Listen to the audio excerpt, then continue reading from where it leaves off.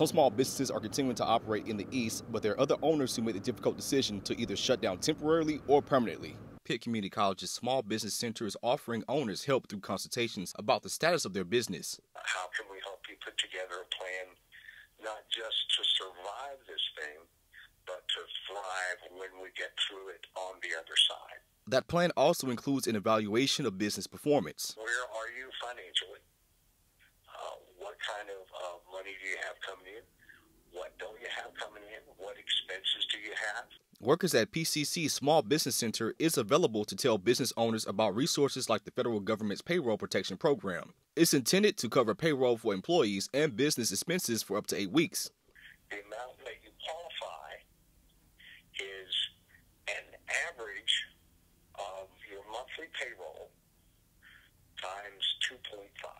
That's the number that you start with. The center is also helping owners know how the stimulus loan must be used. You need to spend at least 75% of it on payroll. The other 25% you can spend on utilities, rent, mortgage interest, things like that.